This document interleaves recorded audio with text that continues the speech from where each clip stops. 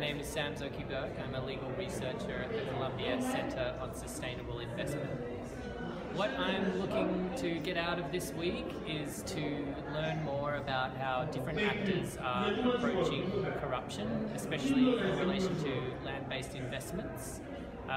We at CCSI right now have a project on land investment transparency, and we're especially interested in the demand-driven approach to transparency that looks at the transparency and participation needs of communities affected by investment projects, and also of host governments that are supposed to be regulating those projects. So obviously transparency is hugely important to tackling the issue of corruption, and I hope to learn more both from the government side as well as from civil society and other actors who are here.